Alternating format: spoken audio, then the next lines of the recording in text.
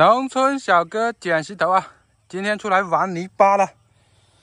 这是一个鱼塘啊，人家清理这个鱼塘，然后把这个淤泥啊全部往旁边清上去了。听说这里有玛瑙的啊，然后今天也是特意过来看了一下，刚才还捡了一点，虽然说有一些有点小啊，但是可以看出它这个玉化度非常好。你看这一块红玛瑙啊，里面这个心是红色的啊。这是一个水晶啊，这里有一个孔，这个比较鼓，里面应该是空的。回去把里面的泥啊给它洗干净，当个小摆件吧。然后这一个啊，很明显的玛瑙纹，刚才运气爆表啊，走到这个地方发现了这一个，这里带了这个玛瑙纹，这个皮很厚啊。我仔细看了一下，这应该是一个草花，因为有些地方都有一点表现了。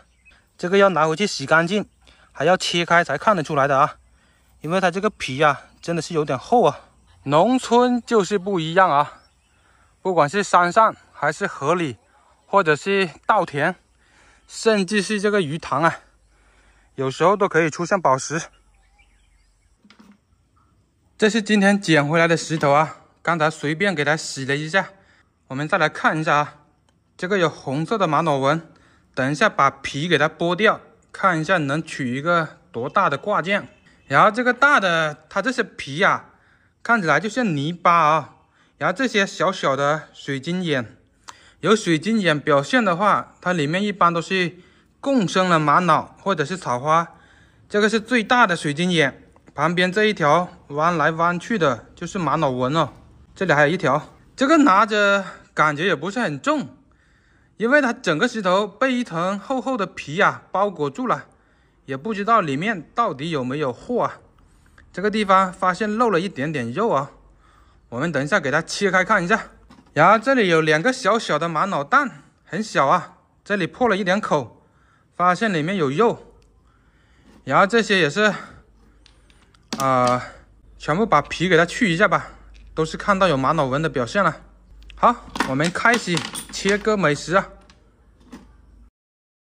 石头刚给它切开了啊，刚开始往上面这里切的，先切掉一小块，感觉里面有一点花纹，然后再来一刀，这个花纹出现了，然后横着给它再来一刀，然后里面呀也出现了一点花纹，但是感觉啊肉很少哦。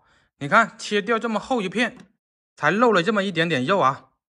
后面直接往中间给它来一刀啊，来了喂！刚才一刀下去，美食的瞬间啊，哇塞，这个是不是金黄色的感觉哦？它里面有这个草花，然后这个空的地方是那个水晶洞，小小的水晶洞，然后这些看起来玉化比较高的是玛瑙质，然后这些黄色的全部都是水草花了，因为它这个水草花比较细小，也比较细密啊，所以看起来只能黄黄的感觉啊。这种石头呢，它切开里面的花纹啊，它每一个不一样的，它有些很壮观，有些又不壮观，有些它的颜色很鲜艳，有一些切开的话它也很难看。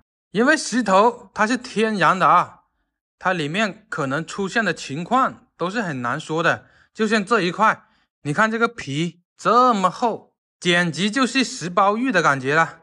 还有刚才这个小的也给它去了一点皮啊，像这一块也是带了水草花跟这个玛瑙质的啊。像这一块的话，这边这个地方啊，就有这个小小的水草花，有点像那种羽毛的感觉啊。这种水草花跟藏国红的水草花是一样的。这一块也是小玛瑙，中间有一条裂，然后最红这一块啊，它也不争气，好多小裂的表现啊，看来也出不了小吊坠啊，也出不了挂件。这里还有一个很深的凹坑，这里面还是泥啊，因为玛瑙它里面经常会有一些空洞。这一块白色釉质的，这个可以做一个小小的吊坠。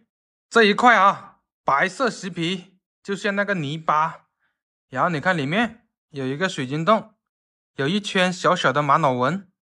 这种皮叫钙化皮啊，它很猫的，有些你这样子用手都能把它弄掉，但是它到里面有玛瑙质的地方，它就很硬的了。这一块没有用啊。今天捡的石头也值得这一个大的，这个花纹不是那么好看，主要是得这个颜色啊，给它出手串吧。因为做牌子这些，它这个花纹没有看点。现在主要就是利用这个花纹跟这个黄色做珠子，做出来黄秋秋的感觉啊。大家觉得这种石头怎么样？评论区留下你宝贵的意见啊！